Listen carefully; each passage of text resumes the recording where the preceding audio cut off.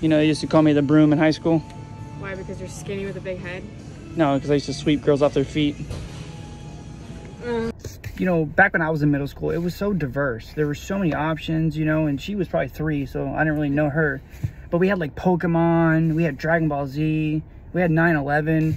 And now I feel like people, you know, in middle school, all they get is different pronouns. What is this? Got it! Caitlin's been on her period, you know, so it's been hell week for us. You know how they say across the pond, bloody hell, or the redcoats, you know, just wearing the blood everywhere.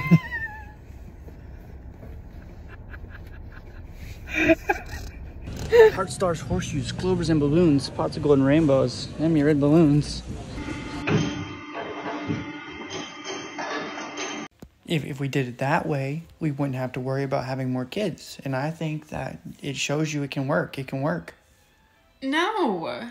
Why not? It works. I would like to make an assessment on our life. Well, my life.